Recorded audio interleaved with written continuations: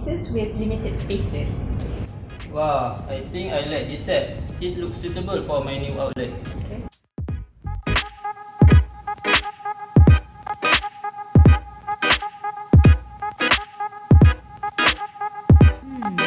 The target sales for the company by the end of this month is supposed to be 4.2 million.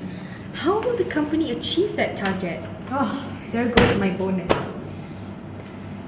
Ouch, my headache. How am I supposed to pay my children's school fees, my utility bills, my personal loan?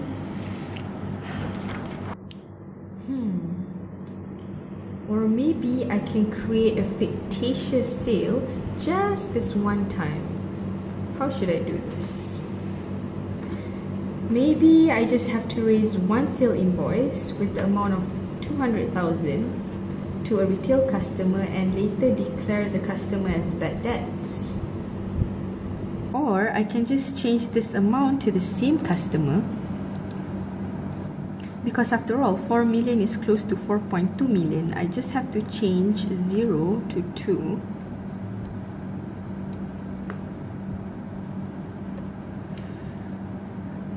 Later I can just create a credit memo maybe 4 to 6 months after the date of the invoice.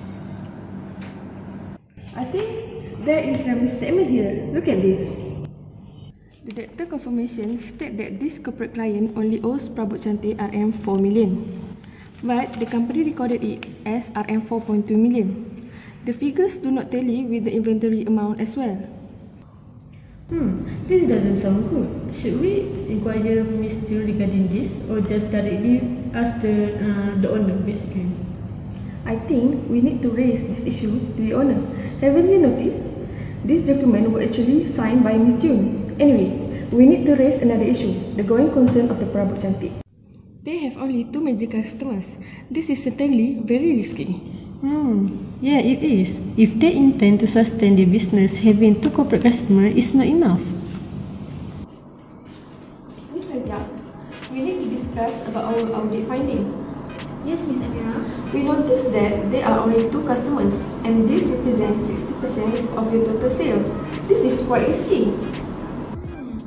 We are very much aware of this. Currently, we are trying very hard to secure 3 major contracts with 3 reputable customers. We strongly believe that we can secure this contract by the end of this month. Really? We need to view those contracts once they are signed. Sure. Anything else?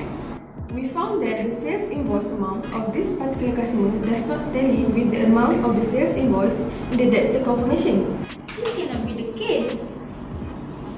It's never happened before. You know, Miss June has been working for me since we started operation. I really trust her. She does everything.